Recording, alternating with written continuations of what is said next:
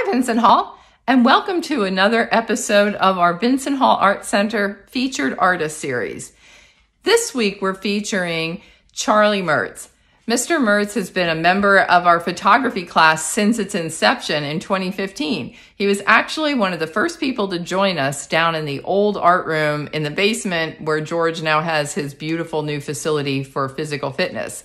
So Charlie took a chance even before we had computers or anything we could use technology-wise to do editing, and I'm so glad he did because he's been a faithful member of our photography class ever since and has produced award-winning images. In this video, you'll get a chance to see Charlie, hear his work, and get a chance to understand a little more about how every individual in the art center finds their own muse. Without further ado, Mr. Charles Mertz.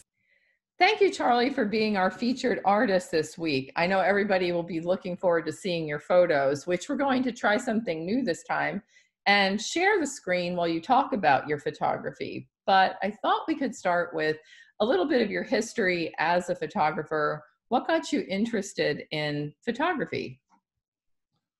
Well, I'll tell you, there's nothing like a growing family of kids to start you on a photo career, and basically that's what brought me into it. I found out that it was fun, really, taking pictures. Oh, okay. And there was more to it than just taking family pictures. So So I got expanded. Oh, okay. So you started with the birth of your first child. Mostly you became the heir apparent to the family camera, I guess, or? Exactly. What were some of your favorite pictures of your kids growing up? Just what kind of activities or things? Well, one of them played high school football and baseball, and I got a few pictures there. Oh, okay. Otherwise, there's nothing that particularly stands out in my mind for that. Just all the events and things, I guess, Absolutely. family stuff. Yeah. Well, sports photography is interesting, so I bet that was fun to take pictures of the events for their games. Oh, yes. Oh, that's fun. I also noticed, and I know the viewers for our interview will see, your travel photography is really amazing. It's beautiful, it's varied. Have you and Jean always been travelers, or when did you start? Well, I started traveling when the Navy ordered me from the East Coast to the West Coast. That makes sense. And that really started it. I felt that there were so many nice places that we were going through that I had to record some of that because nobody would believe me if I told them some of the things about some of the places we went to. So I had to have a record to show it. It was after I left the Navy, after I retired, we did a lot of traveling on our own. Oh. And that was some of the most interesting photography, and basically the ones that we'll see if whatever you show. Okay, yeah, I'll be showing some here shortly about that. When you travel, did you have special camera equipment, or what did you use to take your pictures? Well, of course, that was before the days of cameras on your telephone. Right. That was not available at all. I had a camera that I had used for a long time, and it suited me just fine. And so that's basically the one I use. Later on, I ended up with basically two cameras. One was an old, small Nikon, and the other one was a fairly new Canon. Oh, okay. They each one had a different advantage and disadvantage, so I used both of them intermittently. You realize you're a rare bird to be in the Canon and Nikon club. Usually people. Yeah, I realize that. Well, that's good. At least you gave them both equal opportunities. So that's a, for the brand. That's good.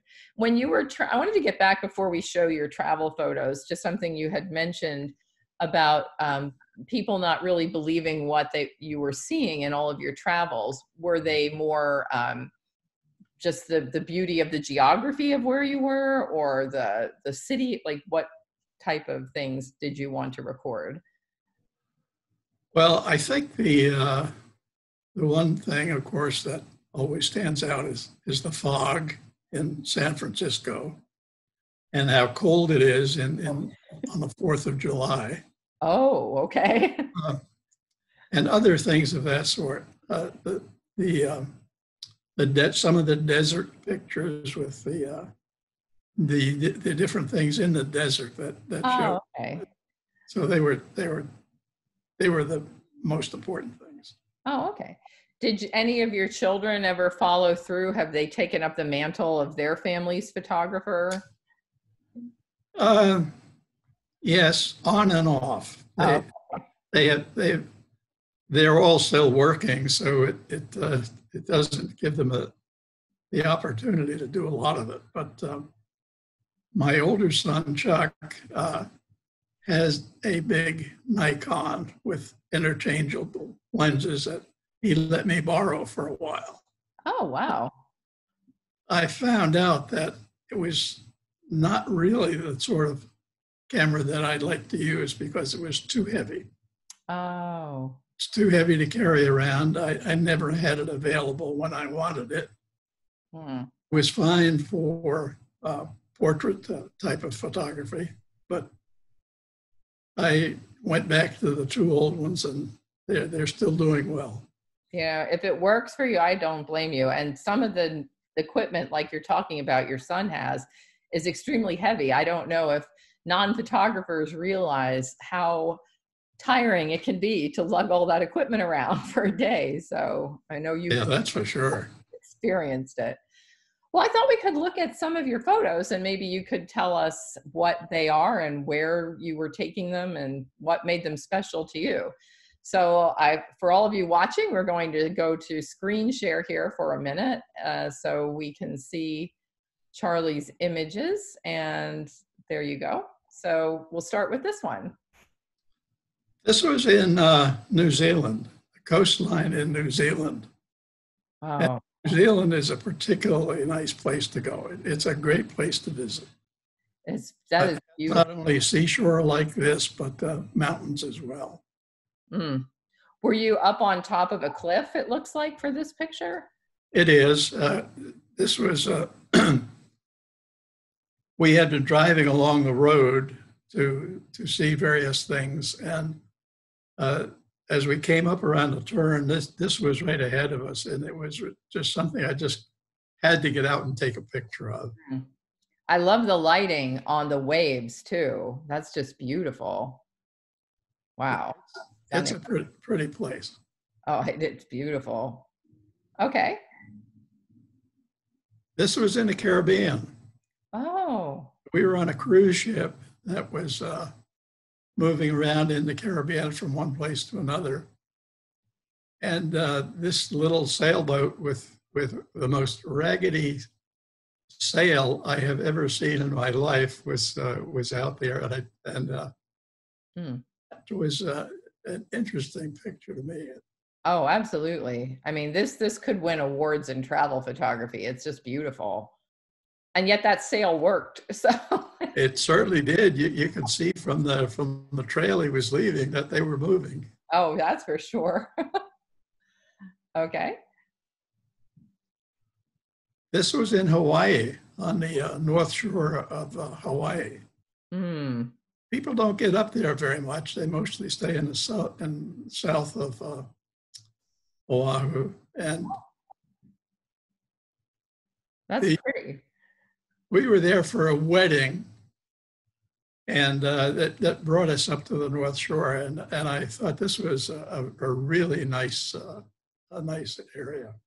Oh, it looks beautiful. And I like just how the palm trees frame the image of the people relaxing in the sun. It's really nice. Okay, and then total opposite from Hawaii. Yes, that's quite different from Hawaii. This is up in Alaska, in an area where the ice flows down like this, and it's interesting. Were you on a cruise ship for this one? Yes, that was a cruise to Alaska. I like how close up this is, though, and the detail in that ice. That's. As I remember, I had to get up early to get this picture. Oh, okay. We were cruising through there, and it wasn't going to be around forever. So one of the early days for me. Oh, well, I'm glad that you got up to do it. I love this picture. It's almost an abstract, but you can tell it's ice, but it's just a really nice composition. Oh, and I've always loved this one. This is a trip that we took down to the south. And this was right along the Mississippi, an old plantation that had a landing right on the Mississippi. And these trees just fascinated me. And that's the manor house, of course, in the back. Oh, okay. Yeah, those trees are amazing, especially that moss. It just it really is different. Okay. Aw. This was in Texas. We had friends that used to go down to Texas and stay there for the winter, and they invited us down one time, and they took us around and showed us to a lot of places. We also saw some of the whooping cranes that were very scarce in my younger days. Oh. Not a whooping crane. It's just one of them out looking for lunch. That's all. Oh, it's pretty as a photo with the reflection of the bird too. But it's nice because I would see this and I wouldn't immediately think Texas. So that's nice to think it's not your stereotypical Texan type picture or whatever it might be. I don't know what that would be, but like this could be, it could be Florida even. I like it. It's nice. Yeah. Okay. Then this is more local, but. This was recently. We went down to take a trip in Richmond to the Virginia Art Society. Oh, okay. Art Museum. Had these soldiers in a very dark area with just the lighting just on the individual people, and they had about 7 different ones, as I remember. And I thought it was a really, really an interesting shot to get this. Oh, absolutely. It did require a little photoshopping, by the way. That's okay. That's what it's there for. To get some of the lighting out of it. Oh, yeah. When it's something against a dark background like that with a spotlight, that can be a challenge, but you did it really well. And this one. Now, this photo, I believe, won some awards. Yes, it's been in one or two of the shows, and I don't think it took a first place. This was when we were on a river cruise over in Portugal. They took us around to show us the different areas, and this was not only, this was the front of the house. The back of the house had a real beautiful garden, and it was a great place to take pictures. The reflection's beautiful too. Then we've got this one. That one is in Bermuda. Oh, okay. And the ship was tied up right alongside of a cruise out there, another cruise. Okay. And the ship was tied up right next to the town like this. And I was fascinated by the British flag and all the rest of it. Oh yeah, and the colors of the buildings too. That's nice. And the lighting was I thought very nice on this. Mhm.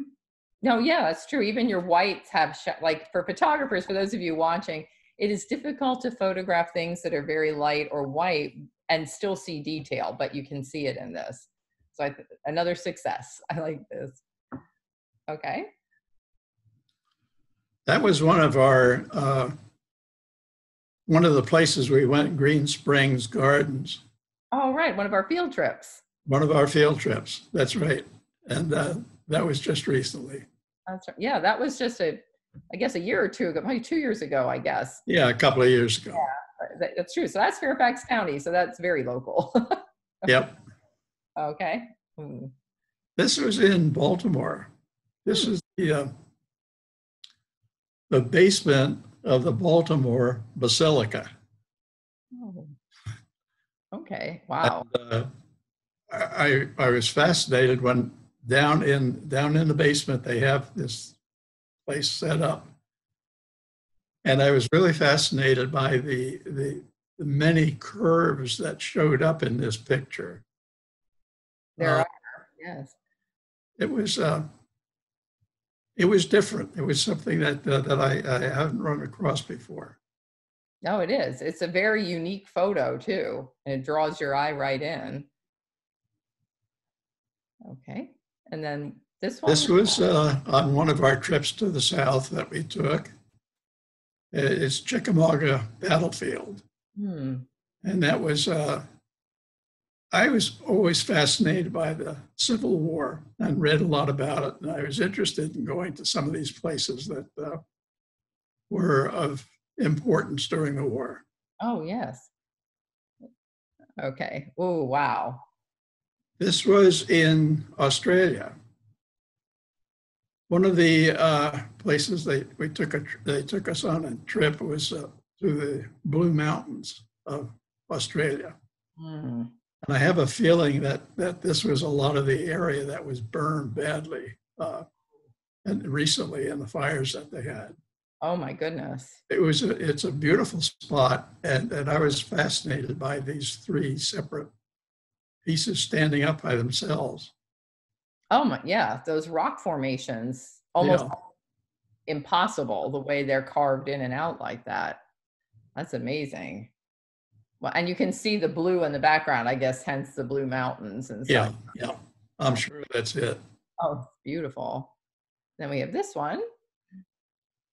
This was on another field trip when we went to the the botanical gardens. I remember botanical gardens. That's right. I remember this. Yes. And this is some of the old. I think that particular tree that we're looking at was something like 150 years old or something like that. I think you're right. I remember seeing that sign. But I like the geometry of this, just the clean shapes and everything, really. And then the tree stands out so much with that background. It does, yeah. And then the last one, I think this was the award-winning one, maybe. That's the one, yes. There you go. We finally got to it. That's the one.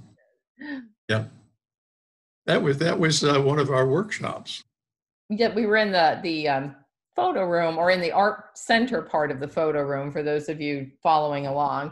And we had set up a backdrop because in our class we do some still life photography and practice things as well. And I believe this was with the light just coming in the window. And right, yes, that's right. Yeah, which is beautiful, and the reflection of the strawberry. Gosh, thank you. Excuse me, Mel, but this was all part of the stuff that you brought along to let us set up as we wanted to. Oh, that's right. So this was your particular decision to put these items in. Yeah, right.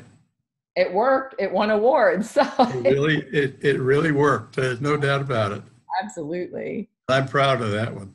Oh, you should be. And all of them. They are all beautiful pieces. Any final thoughts you'd like to share with everyone about your experience in the photography class or as a photographer? Well, I'd like to point out that if anybody has any interest whatsoever in photography, they should join one of the photo classes that you hold down here. Because I have learned more, I think, as far as the ins and outs of photography during these couple of years that I've been working with you. And, and I really thoroughly enjoy it. Well, I enjoy having you in the class too. And I should mention, because I know we had discussed this, Charlie, I think you're the charter member of the photography class because you started with us when we were down in the basement before we even had an art center and before we even had computers or anything like that to use. So I'm grateful you gave me a shot back, literally, Photoshop. No, it's been fun. That's good. Well, yeah, and we look forward.